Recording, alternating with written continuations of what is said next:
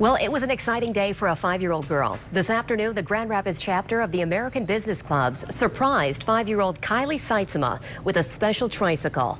The Ambucks chapter helps provide these special trikes to kids and adults who need help getting around.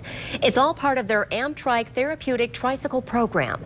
They're custom built with recommendations from the recipient's doctors and physical therapists. They cost anywhere from $500 to $1,500 to build. That's why Ambucks hosts fundraising events like the one that took place this afternoon.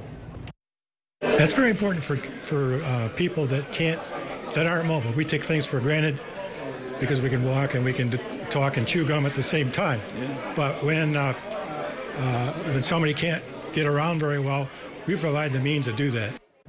Well, the group also helps provide scholarships to students in physical therapy and occupational therapy at local colleges and universities. You can learn more about it on our website, woodtv.com.